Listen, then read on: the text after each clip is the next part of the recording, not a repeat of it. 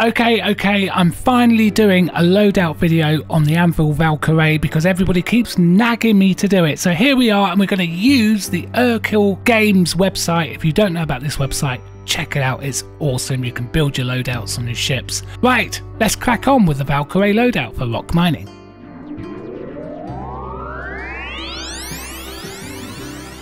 The idea here for the Valk is that we don't want to get into combat. Now I know that's ironic as it's a military ship, technically it's a drop ship.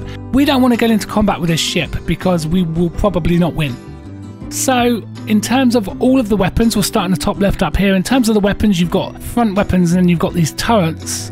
I can never say that word properly. Turrets. There we go.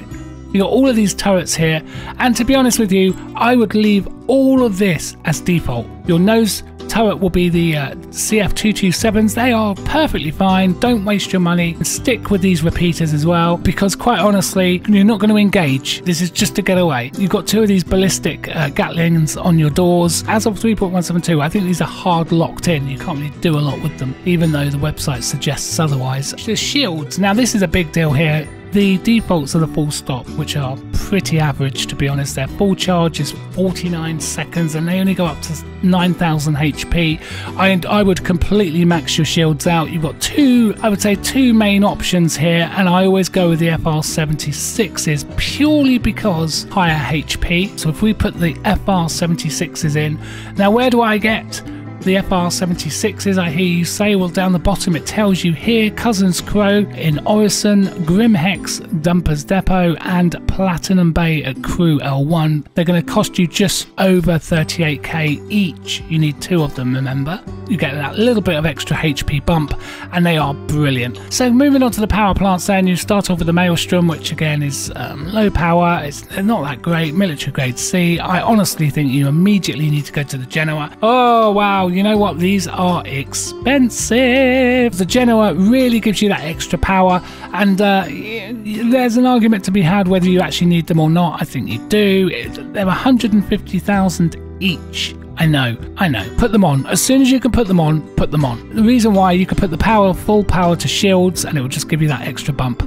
The coolers at the moment don't really function as intended, I don't think, but even so, you can see the difference between the Snowpack and the Arctic. Arctic 5.2k should I say for cooling per second. This is 8.8k cooling a second. Much better. HP is up as well, and you've got to go with these Snowpacks. 82,900 each. Dumpers Depot in Area 18, Amiga Pro New Babbage or Platinum Bay Crew L1, 82,900, just shy of 83,000. Quantum drives, probably the most important thing you can put on a ship right now. Absolutely 100% focus on this before you do anything else. The XL1, and the reason why I go for the XL1, purely speed. The most fuel guzzling, but the speed honestly makes a huge difference. Huge difference. You could still get across Stanton system perfectly fine. The HP is excellent as well. XL1, your first thing that you upgrade on the ship. It's 94,900 from Orison,